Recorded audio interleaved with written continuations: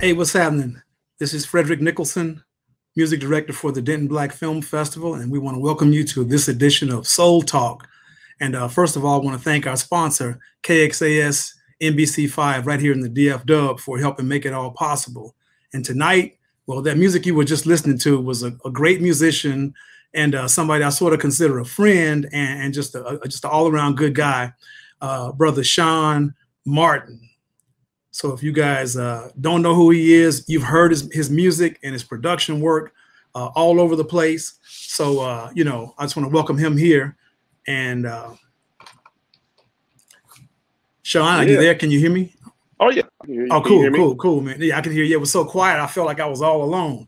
So, man, yeah, man, this is just, an honor to have you here. I've known you since you were a young pup.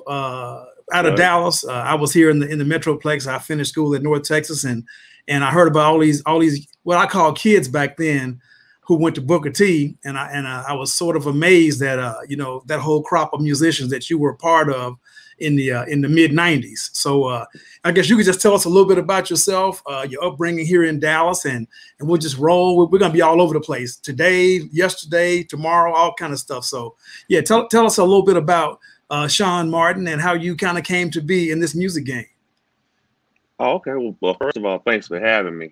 Definitely a protege of Fred Nicholson and the whole crew.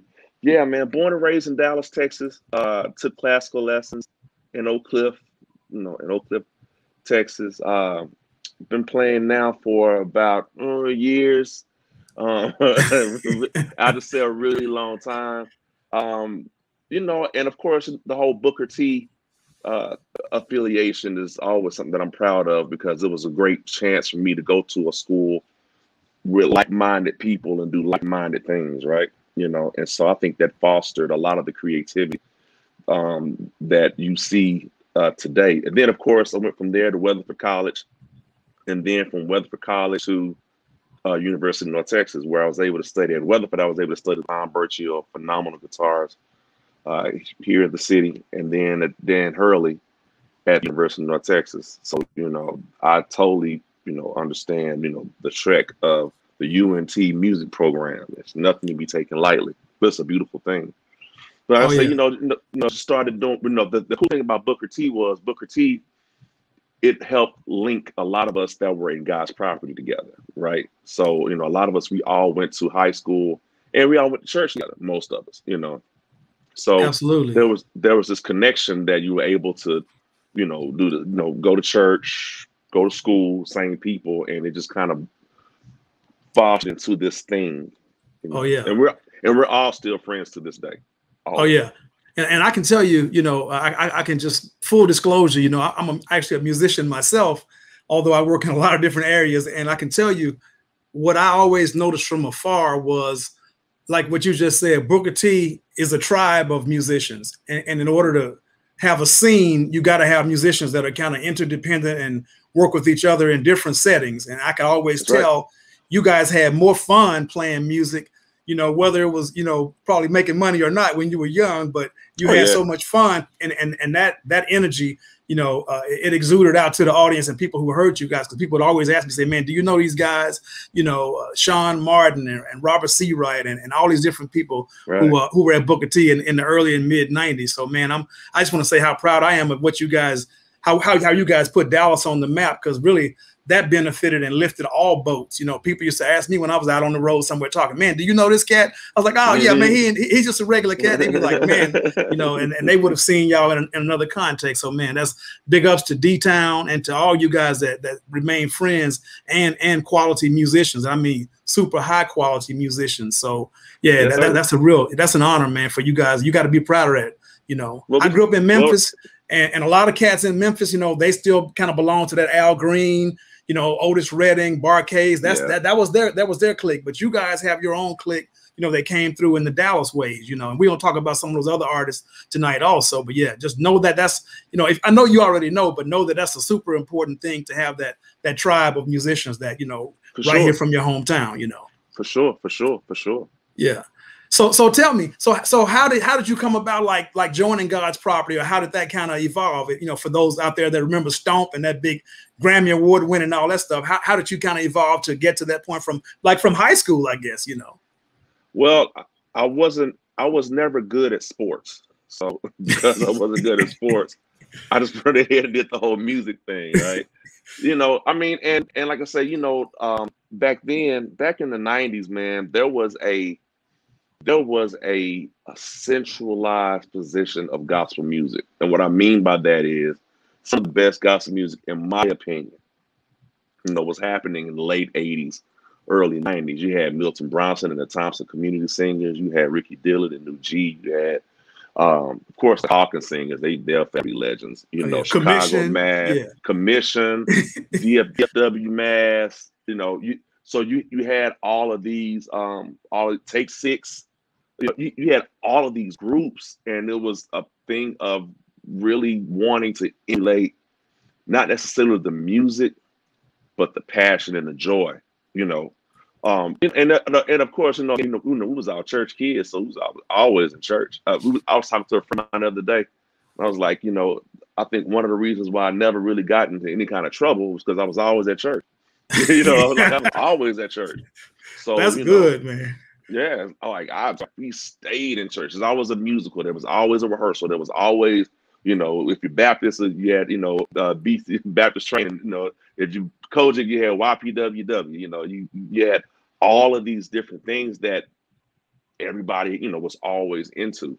So, you know, the whole thing, you know, of going to high school, and then after you get out of school, you know, and we go to, you know, have rehearsals, you know, wherever. And then really what kind of shook the boat was when Linda Seawright, she's the lady that founded God's Property. What shook the boat was when Linda Seawright started getting us on these Bobby Jones explosions. So Bobby Jones is a gospel music pioneer in the TV world.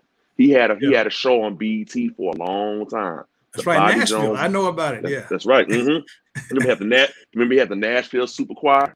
That's it. All that. So, you know, but he was one of the few people that had a nationally shown gospel show. And every summer he would started out being every summer, and then progressed past that. But he started out doing these things called the Bobby Jones Gospel Explosion, and he get all the gospel artists, no matter where you were from, you know, and you know, you could go and be on the explosion, you know.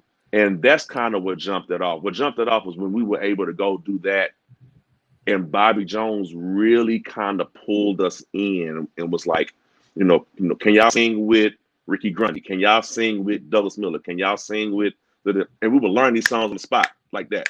Because remember, we're all performing arts kids. So there you go. So we can learn a song in 5 minutes. We were used to that. So, you know, so that was the whole catalyst, I'll say, you know, or the beginning, I'll say, of God's Property. And so we all just kind of kept doing it. We all stayed together. So like taking off from that same point, I know when Kirk Franklin and God's Property, when that kind of thing kind of hit in the early 90s, there was a lot of resistance and pushback to the way gospel music was being performed, or it was adding a more contemporary, you know, almost like a little street hip hop level to it. And a lot of people pushed back against that. So was that ever like something that was conscious with what you guys were doing, and you guys just played, you know, expressed what y'all felt, or did y'all ever like consciously just kind of say, man, we're gonna make something and push the envelope? Because you know that was a real thing in the 90s of like, well, that's not real gospel, you know, that's not that. But you know, you guys knew what you were doing, but my older relative would always say, I don't know about that, you know what I mean? Yeah, I mean, there was always a resistance, but anytime a genre goes further, it's always going to be, you know, people that's behind the times. I'll say that they're going to kind of have a thing. But you got to remember, Fred, we were 16, 17 years old. We didn't care. I mean, there you go. Like, oh, you know, that's not how gospel music is supposed to go. We didn't care. Yeah. You know, the one thing that we want to do, we want to make sure that we stayed out of trouble. We want to make sure that, you know, that we honored our religious commitments. you know, and we wanted to make sure we were having fun and making great music. And I mean, Absolutely. that was really it. You know, people, and the thing about it is with when Kirk had the family, you know, and a lot of them were older, right? And so how that marriage kind of came about was, you know, he had the family and they were older and more mature. But at the same time, Kirk at that time was 23, 24 years old. Yeah. So now, Yeah. you got this 23, 24 years, 23, 24-year-old dude, you know, that's, can't sing, but he has a magical pen. And so then he gets with this young group of energetic high schoolers. Yeah. What you think is gonna happen? I mean, it's like so now he's able to be himself without, because the one thing religion will teach you sometimes in some cases, is that you have to do what's been already done, right? Yeah. That's what makes it religious, right? So and so did it this way, so and so did it this way. And it's like you really kind of don't have to do it that way, And again, you're talking about a group of a choir or group of singers and musicians that we all love. We all love Jesus, and we all love jazz. And there are no rules in jazz. You know what I'm saying? We all studied Bach and Beethoven. We all studied, we all sang, in Hallelujah chorus, Man was Messiah. We all did all that. And then we all listen to John Coltrane, and then we listen to Freddie Hubbard. Man, I still remember, just from a musical standpoint, we used to sneak out, go to clubs just to hear y'all play. Because that was a highlight for us. You know what I'm saying? Mama say, I'm 15 years old. Where you going? Spend the night over RC House. Remember his mom, where you going? Spend it over Split House. Where you going? We hanging out with Jason Davis. And we was concocting all these lies just to go hear good music. Go sit on the stoop and hear Marshall Ivory was a joy to us. Yeah. You know what I'm saying? Exactly. You know what I'm saying? Now just as much as we love Jesus, and we went out, going out and getting drunk and all that kind of stuff. You know what I'm saying? because that kind of stuff didn't matter to us. We wanted to go hear Wynton Marsalis at Sam Booker's. We wanted to go, if Herbie Mann was in town, we wanted to go hear, if Herbie Hancock was coming through. We just wanted to go hear and be in the room and soak it all up. So that was the kind of environment that we were in. And so for us, everything was everything. Sneak out to go hear the Road Crew. Malcolm there. That was our thing. Yeah. See, you bringing people in a national audience to DBFF to hear about all these local artists that were legendary in the Metroplex in Dallas-Fort Worth that influenced even artists that, you guys stood on the shoulders and took it even further. Because like I say, I've been following you since, like I say, since 95 and all that and on past. And now here we are. Every time I see a record of Kirk Franklin or other people, I see Shaun Martin, maybe co-writer, co-producer, or Grammy winner. Yeah. And I'm like, man, I remember the day. So just, I don't want to spend too much time on too many other artists. I do want to focus on Shaun Martin's music. So like with your relationship with an artist like Kirk Franklin, I mean, he does get writing credit for all those great pieces. But I can tell there's a lot of influences from you guys that play in the band, that are part of, the makeup of Kirk Franklin, man. And I know you guys it's got to just be just a outrageous pleasure to hear that music come from wherever y'all started out in the rehearsal hall with him or whatever, or him just playing the piano. And then I'm hearing the drum beat and it's Tom Joyner or whoever, Steve Harvey playing the music, and it's worldwide. So how does that feel as an artist, for you just to, I know you're a humble cat because I've known you for 20 years or more, but it's got to feel good just to say, man, I had no idea when I was in middle school or wherever, that this day would come, and I'd be hearing my music on Sirius XM or wherever else. So tell me a little bit how that touches Shaun Martin, No, man. I love it. I've always kind of had the notion of wanting to be a musician that can, kind of cross all the T's and dot all I's, right? So one of my favorite producers of all time is actually Quincy Jones, right? Quincy Jones is super dope. Trumpet player, arranger, producer, songwriter. He can do it. He can do it all. And so at the end of the day, he doesn't just put all his eggs in that one basket, you know. And you know, I've always kind of tried to emulate that pattern. You know, I mean, it feels, and not just musically, but also sonically. And what I mean by that is, having, sounds that are current, having progressions that are current, because it feels great to be able to listen to a Kirk Franklin record, Kirk Franklin song that I produced, right after a Chris Brown record that's like a #1 smash. That's a great feeling. Absolutely. Because we're here making music, living life, and just having, we're having fun. And the thing about it is that we're not afraid to fail. Yeah. We're not afraid to fail. I saw a quote the other day. It said, if you're afraid to fail, then you're afraid to learn. And that's real talk. That's always kind of like my MO. When I was doing the Hero album with Kirk back in like 2005, I would wake up every day, and that's when the Jay-Z put out this record called Fade to Black. Oh yeah. And I'm sorry, he put out the Black album, but it had an accompanying documentary called Fade to Black, and I watched Fade to Black every morning when I was recording that record, because it was just inspiration. Because there are parts in that movie where every producer on that in that documentary, it showed them searching for sounds and looking for stuff, and not being afraid to fail. Yeah. And once they were able to kind of learn where Jay-Z wanted to go, well, they all created smashes.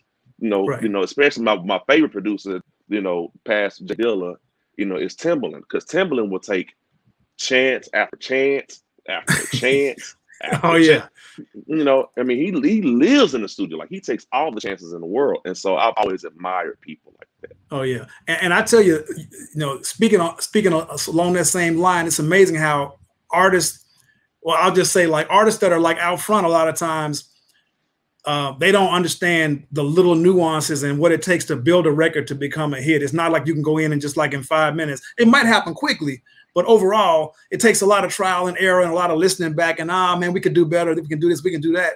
And then eventually, because most people just want instant fame and success in a hit song, when they don't realize, man, some people have written a song or a melody or a hook, and it might be 3 years later, and they merge that with something else, and they become a whole nother song, and and become a hit. So you that patience factor is a major deal, man. That's something else there, man. So I totally can relate to that and respect where you're coming from, because I know you've had your share of credits with Kim Burrell and like I say, Kirk Franklin, and even things that are totally outside of that realm, which is I was kind of, I won't say surprised, but the whole Snarky Puppy phenomenon and craze was kind of amazing to me, because I saw Snarky Puppy come from Denton with kind of like more of an experimental college kid group, and then kind of blend with a lot of sort of, I guess for lack of a better way, just a lot of Black gospel artists, jazz artists in Dallas like you, and kind of merged and made that thing like evolve to something that, I mean, it kind of took over the world for about 5 years, to be honest. I mean, nobody can really deny that, because I'd be seeing things in Italy and Australia and everywhere else, and it'd be like all you guys. So, I mean, that was tremendous. So tell me a little bit. We're probably going to go to another one of your videos, but you got to just touch a little bit on how you like became affiliated with Snarky Puppy, and then, of course, I think you even your recordings, you work with Rope-A-Dope to distribute those records. So, yeah, shout out to Mike League. I don't want to just run past his name and what he did, but I know when you guys got with Snarky Puppy, some of the Dallas musicians, it really took on a whole new, kind of persona. Yeah. Well, there was a time where they were coming to, I say they, I mean like Mike and Justin and Maz and Nate. They were coming to Dallas from Denton, because I remember them from being in Denton, but I was much older than them. I mean, by the time they got there, I was chasing girls. So, I mean, just kind of what it was. But I remember them, coming to Denton, and then they would come to Dallas, and I think especially, the Black gospel scene is really what kind of messed them up. It was like, we ain't never seen this before. It was like, yeah, well, we did. And So then Mike started playing at Denny Davis's church, St. John, and you know, and I think it was in Grand Prairie, you know. And but when he did that, well, it opened up a whole nother eye for him, if you will, because now he's being exposed to the Hawkins. Now he's being exposed to Thomas Whitfield. Now he's being exposed to, you know, a lot of this gospel music that's what we're rooted in. You know, we're rooted in it, you know, but we didn't just stay there, you know. So you know, man, that was a trip. That's beautiful, man. I'll tell you a funny story. One thing that stood out to me with you, I think, and you can correct me, I think when you guys won your first Grammy, I think I saw a picture of you guys all out in California, and you were messing with oh, now I'm losing my train of thought. The Spanish cat that's on Jimmy Kimmel, Guillermo. Oh, you were like making the funny with him, and it was like all over the internet. I was like, man, this is crazy. What is Shaun Martin doing with this cat? And I don't know if y'all performed on Jimmy Kimmel, but you certainly were. You know, y'all had that picture kind of went viral. That was pretty cool, man. He was doing the he was doing the red carpet. He was doing the red carpet interview for the Kimmel show, and it was me and David Crosby. Yeah, and so we were doing it, and so his thing was he was trying to get everybody to take a shot of tequila.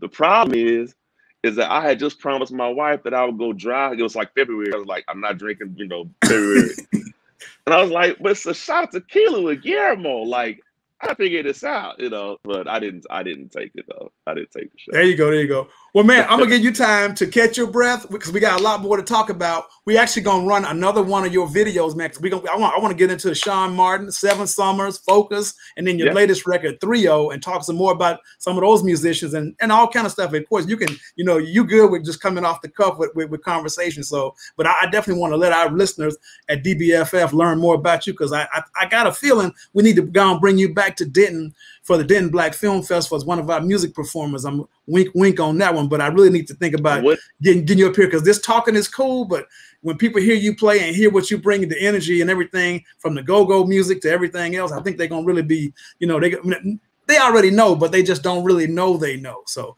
anyway, we're getting ready to kick it to one of your videos and come back in just a few minutes, man. But thank you so much. We're here live with Shaun Martin, and check it out.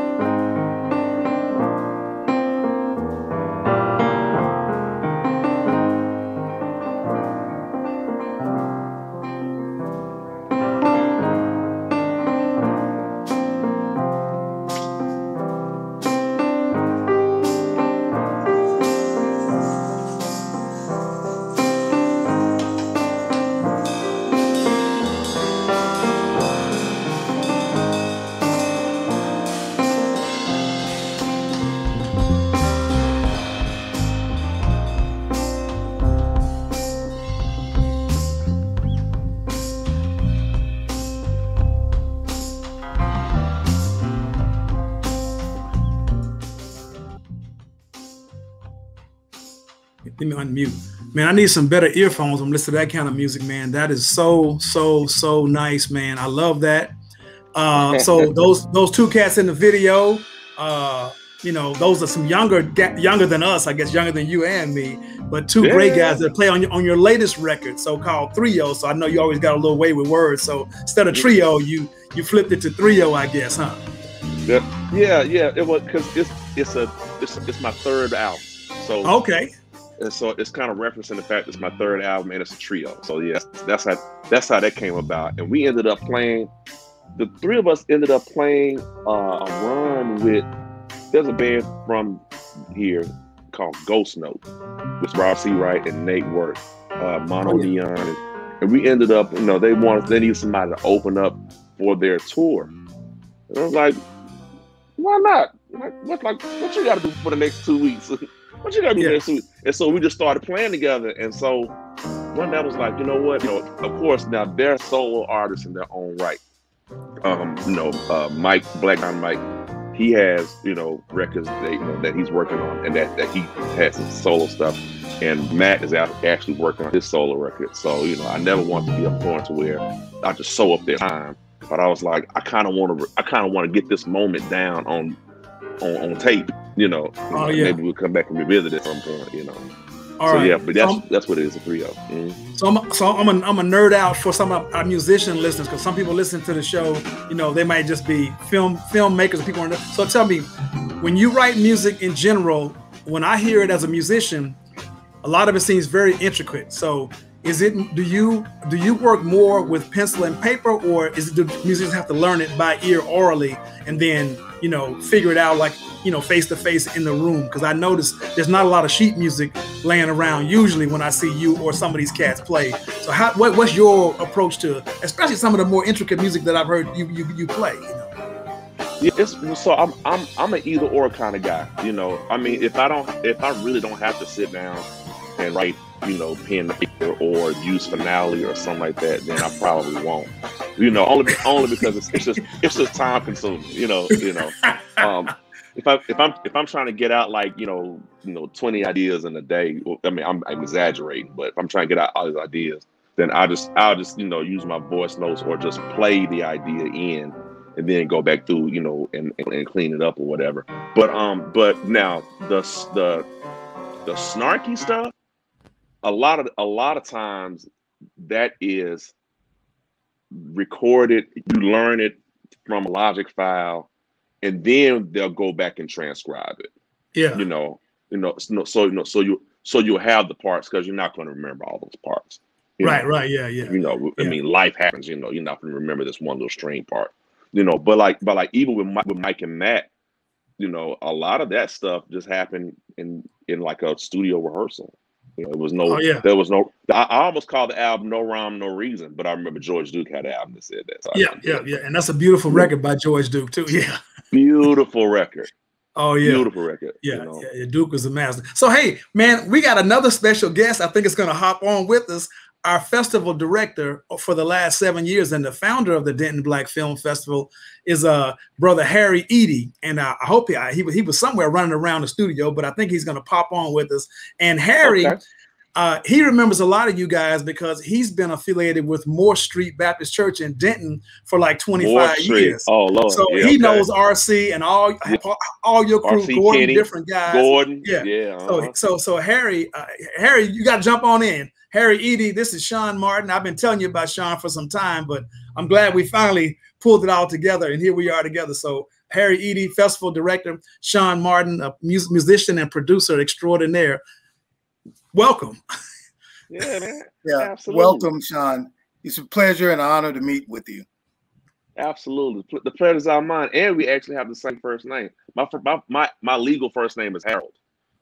Well, then you're a blessed individual. Come on, Harry. Talk about it. What I'm talking about. I tell you. Yeah, I just worry when people say things like "Dirty Harry," right? And then you say, "Wait a minute, right." Yeah, but that's a generational thing too. I have to remember that. Yeah. Well, but Shaun, Harry is a music lover because of all the people that I work with and volunteering and doing different things. He has more musical questions about different artists, genres, and whether people can really play or whether they just faking and shaking. He is the one that always he'll say, "Nick, now tell me something.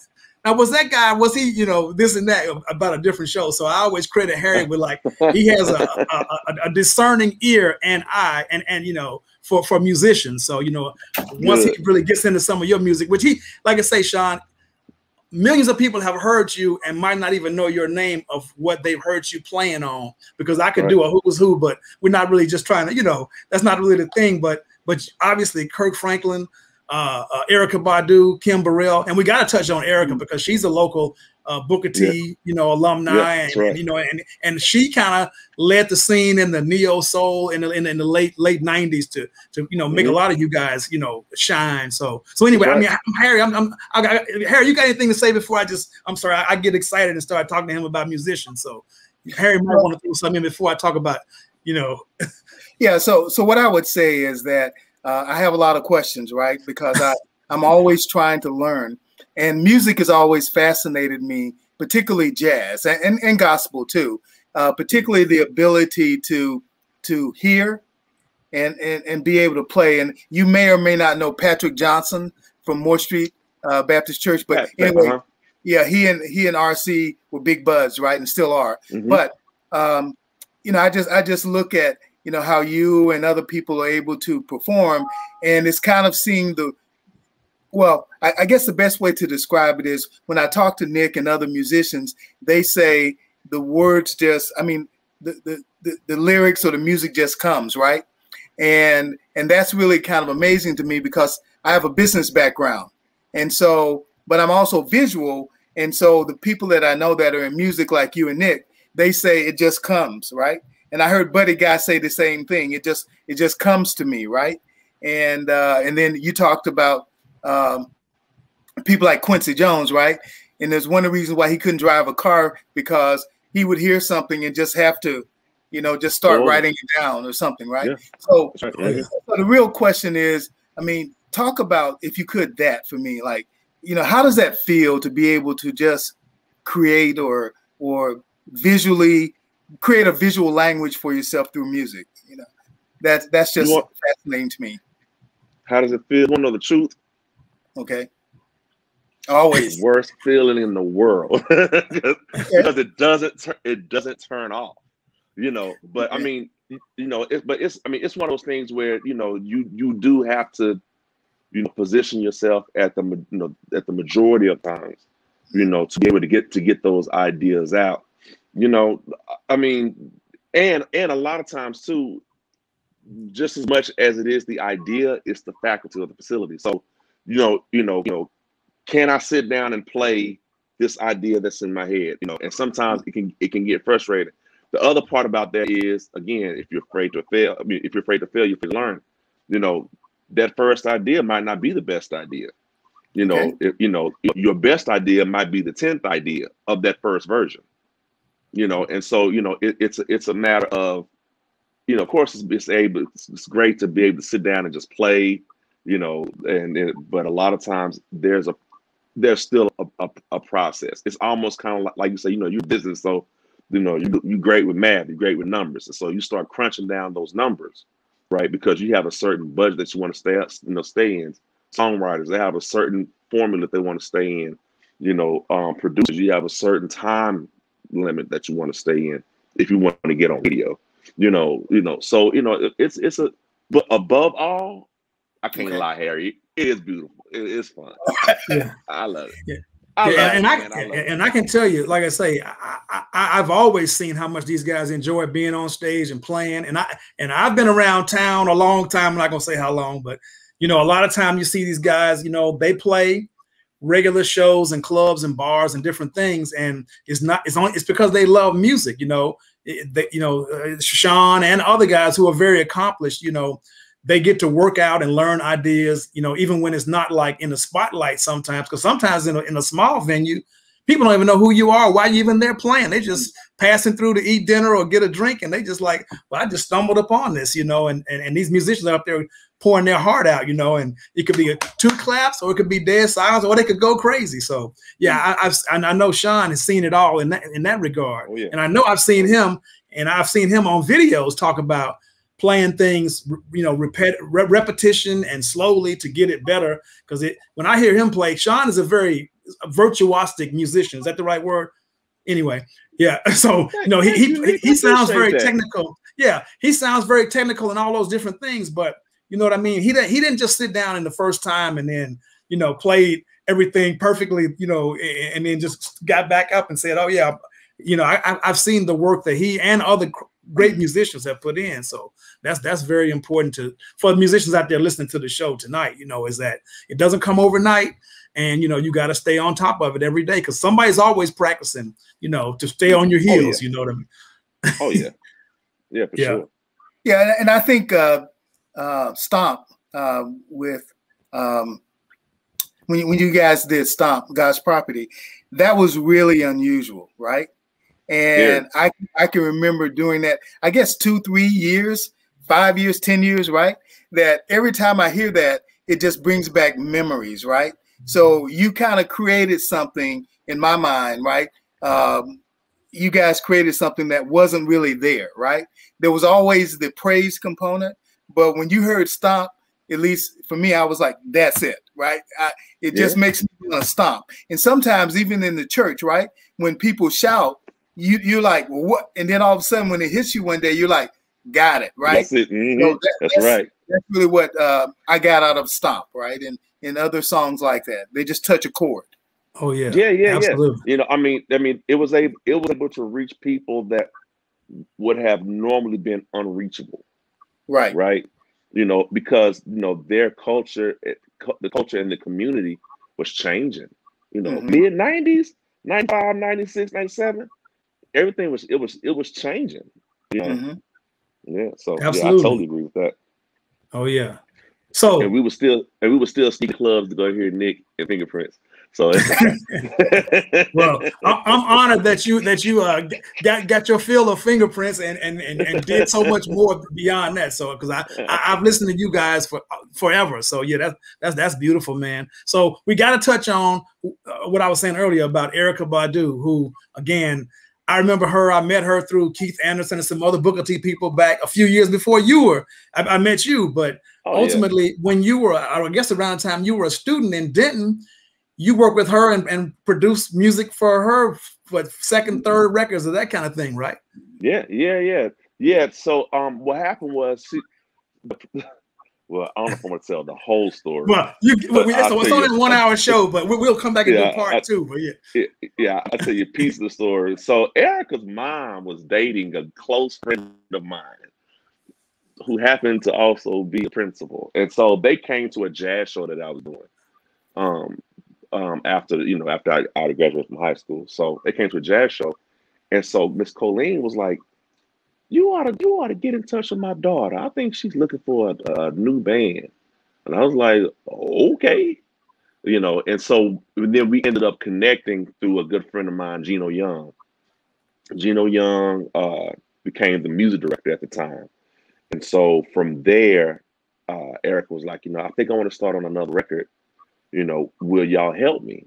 And I was like, oh, yeah. At the time, I'm a college. I'm at the University of North Texas at this very moment. I'm at UNT. Trying to figure out, God, how am I going to graduate and how am I going to buy these books, right? So it's like, I want to get out of school, buy my books, graduate, get out of school, and go play music. And so she was like, I have these ideas, but I need somebody to help me flush them out. And so we started doing sessions at the Dallas Sound Lab, and then from there she was like, can y'all help me finish, can you help me finish the record? And so it went from that to being able to go in. It would just be me and her, or me, her and Jabon, or me, her and Bilal. It's so many songs that didn't make that record that she did. And it's like I say, it was just a fun time. Erykah taught me a lot about songwriting and producing, though. I think probably the bigger lessons that I got about songwriting and producing came from her. Erykah never does anything that she's not true to. Oh yeah. If she doesn't believe in it, if she doesn't believe it, she's not going to do it. And I've always admired that about her. About her songwriting, about her production. Her vision, her direction, where she wants to go. If she doesn't believe in it, she's not going to do it. That's why you don't get a lot of albums from Badu. A lot, she has to be able to stand by it, and really know, and really know this is how I'm feeling. This is what I'm writing. This is what I'm singing. This is what I'm presenting. Man, yeah, so that's real talk, man. That's beautiful, that man. And again, another step of your career, you took something from that, that just made you a better person. So, all right, we got to get into Shaun Martin. So obviously post Snarky Puppy, I'm not saying post, you probably still work with them, but you did your first record, which I love, that 7 Summers, and I love it from the intro on. I wish we might have to come back and re-edit this and put 7 Summers, that little intro with your mom talking, and I memorized all that, and I told you about that about 3 years ago. I said, hey man, That's beautiful. Yeah. I love how y'all put that down. It was true to you. You know, it made the term 7 Summers make sense. You know, you talked about you know, not having the money or afraid or fear or this and that, and then the record came out beautiful. So congratulations on the first album, which I think still deserves a lot more recognition and play. So tell me a little bit about how 7 Summers came about, and then, you know, how you finished it, I guess, and then move on to, you know, Focus, and then even the latest record. Yeah. So 7 Summers, me and Mike Lee, actually, we were having a conversation when he had just signed his deal with Rope-A-Dope. Because initially I was supposed to do a go-go album for Rope-A-Dope. I love DC go-go music, right? I love it. You know, I don't know where it came from, but I know where it came from, but I just have an affinity towards it. So I was like, nah, I don't want to do that just yet. I ended up doing the snarky stuff. And so Mike was like, man, you got to record a record. And I was like, it's funny you say that, because I do want to do, you know, like a solo jazz thing, you know, just to do solo jazz. So on the first record back in 2007, 2008, somewhere around that time, you know, me, Mike Lee, and Jamil Byram. Yeah. You know, Jamil Byram, you know, playing on the record. So I went to Nomad Studios in Carrollton and recorded, you know, my first few songs with my late friend, my dear friend, late engineer Eric Hartman. You know, who was able to get us in and us and stuff. You know, and so that was in 2007. I didn't finish that record. Meaning mixing, mastering, everything, until 2015. You know, and so, you know, I mean, but what it was, you know, because, you know, I never want people to be able to say that they work for me and I didn't pay them. I never want to be able to not finish complete ideas. I never want to, again, Badu, right? I never want to put out something that I don't believe in, something that's not true. Yeah. So I knew there were things that I wanted to do, all the ideas, all the songs, you know, that had been written. I knew there were concepts I really wanted to pull together. And so one of the things that I had to kind of pull back on was spending money. It was like, okay, I got to start saving money, because I really want streams on this song. I really want, you know, Nikki Ross to sing this song. I really want, you know, production on this song. I really want to be able to do it, you know, and I got to pay my mix engineer. I got to pay my master engineer. I got to get, art, album art done. Shout out to Gerard. Oh yeah. You got to do all the housekeeping for a record. All the house cleaning. Yeah. You know, that's what's up, man. So one day I was at, I was playing, I do these things for Curtis King in the Muse Cafe. You know, like I would do like 2 nights or whatever. And this one time, my former pastor, but still one of my greatest friends, Dr. Freddie Haynes, he came out to the show, and I was telling him about, you know, yeah, one day I'm gonna finish my record. I don't know, you know, this song's been my record whenever it decides to come out, you know. So he comes to me, this is on a Saturday night. He comes to me on Sunday, on that Sunday morning, and he said, "Hey man," he said, "how much do you need to finish your record?" And I was like, you know what? I don't know. I know that, because I knew I wanted strings. And I knew I wanted this guy named Maurice Hurd do strings. He's a talented guy out of Detroit. Yeah. You know, I knew I wanted, you know, Air to mix it. You know, I knew I wanted, you know, Sterling Sound to master it. I knew the house cleaning stuff. Basically, you needed a lot. I needed a lot. So watch this. So Doc gets up after he has this conversation with me in the pit. He gets up and he was like, you know, I know we're gonna, we're gonna take an offering, you know, tithes and offering. He was like, you know, but he brings me up to the pulpit. He was like, you know, y'all know it's Shaun Martin, I'm Minister of Music, you know, and he needs to finish his record. And what we're going to do is we're going to take up a special offering for him to finish his record. Bro, blew me away. And so that's how you get the 7 Summers, you know, and it was like, okay, now this is 2015. I was like, I can finally finish my record. And then I looked at the time date stamp on the stuff that me and Mike and Jamil did. It was 7 years prior to that. I was like, dang, it's been taking a long time. And so that's how I came up with the title of 7 Summers. And so when I was talking to my mom on the intro, I was talking to my mom, and, you know, she was like, well, you know, son, to everything there's a season, a purpose under heaven, a time to grow, time to, you know, pluck up what's grown, a time to plant, a time to live, time to die. And I was like, that's the album intro. That is, you know, that's like, that is it. That is it. That is it. Because it's true. You know, and my dad would always ask, everything that's on there, it wasn't happenstance. Like, these things were happening. My dad said, hey, boy, when you gonna finish a record? And I'm like, I don't know. Like, I don't know when I'm in my record. Like I'm, you know, I'm trying to figure it out. And so, you know, that was one of the things that was definitely a, you know, a blessing to me. And a lot of the songs that were written were actually written, the latter ones, like the Yellow Jacket or Madiba. I wrote Madiba the day that Nelson Mandela died. I just so happened to be in Johannesburg, South Africa, the day that he died. Harry, I've never seen a party like that in my entire life. I've never seen anybody celebrate the fact that somebody, like, they were like, you know, they came out of apartheid X many years ago. Like, imagine if Nelson Mandela had never lived. It's like, whoa, that's right. You know, so celebrate, you know, the fact that he lived, and of course they're going to mourn his death, but they celebrate the fact that he lived. You know, watching some kids outside play soccer, you know, in a field, and they're just having some joyous time that brought about, you know, the Yellow Jacket.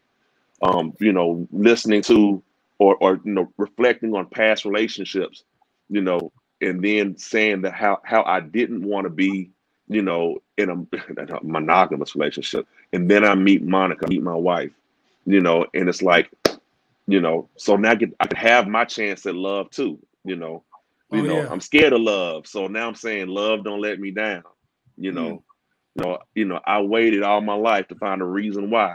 That's my wife, you know. So all these things that happened in the course of 7 years, they were able to play a part in how I crafted and created that record. Man, we got to do part 2 of the Soul Talk with you, man, because I mean, you just got info. I mean, you like an open book now. I got the exclusive, like I'm a Steve Harvey or Oprah Winfrey now, man, in the music game. So Harry, I know we can't go forever because we always on the clock with DBFF, but Harry might have some things he wants to say before we wrap up, and then I'm gonna hopefully you know, just talk a little bit more about what's coming up in the future, and we can go from there. Sure. Yeah, I would just say that one of the things I'm always amazed at is other people's journeys. And so listening to you talk about your journey is really amazing, because you do have relationships that extend beyond just music, right? People that you have invested a lot of your time and your effort with. And so that's really been amazing for me to listen to. The other thing, I concur with Nick. We'd love to have you perform at DBFF. And I don't know how much you know about us, but we're really all about experiences, right? Really just sharing. We do 2 things. We share Black culture and we build community, right? And so this year we're going to also have a tech expo, which we think is really important to talk about the intersectionality of technology and film and music and all of those things. And so that would be something, if you have any thoughts and ideas, you know, we'd love to hear about those. And so just want to thank you for participating with us and being there. Nick has talked about you a lot, you know, over the last probably 5-6 years. So I'm really glad we were able to have this experience with you. Wow. All right. Thank you, Harry. So much.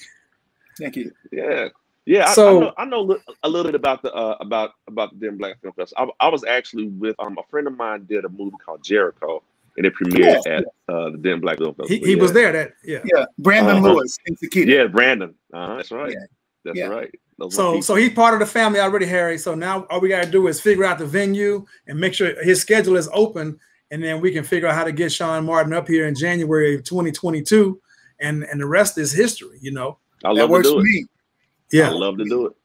So Shaun, anything you want to tell us about upcoming, you know, things for your career? I mean, obviously, I know after COVID, we wouldn't even be doing this virtual thing if were it not for that. But I guess, you know, in support of the 3-0 record, I hope that you get a chance to get out and perform and travel some with that. I mean, I don't know what your future plans are, but You know, I mean, it's a great record, and those, I mean, I don't know, those cats that play on it, you know, like I say, are just tremendous musicians alongside you. So, you know, I think the world would be better served if they heard you do some of that, you know.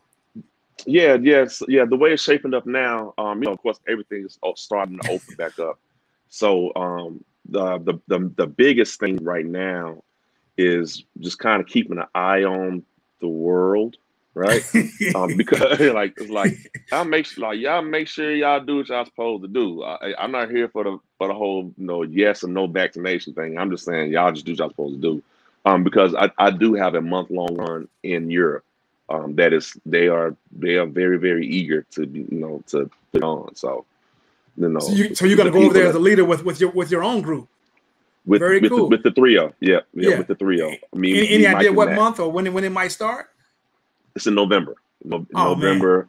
It's November 1. Oh no, I'm sorry, November 7th, and it runs through. I can't say this too loud because it's going to run right through my anniversary. It's gonna, let's say she don't know till sometime after. Yeah. Till sometime after. Yeah. You're not good with keeping the cat in the bag. I've noticed a few stories you've given tonight. I feel like I got the exclusive on. So you got to be careful. Especially with Colleen and Dr. Bob. Yeah, that was. Yeah. I was like, but it's all good. Yeah. Oh yeah, for sure. And then after that, I'm gonna start on. I plan on starting on another record called People, and I'll probably start like around January, and it'll be this record. I want to talk about people, their opinions, their problems, pain, prosperity, predicaments. I want to talk about people. So this next record, it'll be more like a Seven Summers kind of record. Well, man, you got to invite me in to play the tambourine or something. I mean, you there, Doc? That's all I just do that for you, man. You need a good tambourine player, so I just do that, man. I don't want to get in nobody else's way. So, man, you don't know. Man, it's been an honor. It's really been a pleasure. I mean, because a lot of times musicians, we see each other at shows and we don't get a chance to talk. So this has been, more fulfilling for me than anything, just to be able to sit down and talk with you for an hour nonstop about your career, about life, music, the whole family, philosophy, total. Yes, so, man, it won't be the last time. And I'm gonna work hard to get you guys involved with our festival. And, we probably need to connect and talk about some different ways we can even do some virtual things that we might be able to broadcast or stream, worldwide if you come up here and play or that kind of thing. So, we'll talk about some of those things. Yeah. So January 2022, but we're going to call you real soon just to kind of start putting the works together. So, man, I really appreciate it, Shaun, and, best to you and your family, man. I know you got a young son, right? Oh yeah, I'm surprised I didn't hear him that time. He wants some French fries. All right, okay. I'm like, I can hear him all the way up here. Boy, I want French fries. I told him, I was like, man, listen, you can't eat French fries every day. You're not gonna be going to kindergarten with high cholesterol. You got to fix all of this now. Yeah, you got to break him from that. Yeah. Well, that's beautiful, man. Well, like I said, good luck on everything you got coming up in the near future, in the out in the far future, and everything else, man. Really enjoyed talking to you, brother. And with that, I'm just going to say we want to once again thank our great sponsor, KXAS NBC5, and we want to thank everybody who supports the Denton Black Film Festival. Don't forget, we're coming back with a hybrid festival, third week of January 2022. So if you missed us last year, you only saw us virtually, we're going to be back live and in living color with live music, all kind of things, dance, poetry, great films, the whole 9 yards. So this is Frederick Nicholson, also known as Nick, signing off. We may give you a little bit more Shaun Martin if we can, rock one of his videos. So be sure and support him, ShaunMartinmusic.com. And we'll see you next time. We love you. Peace.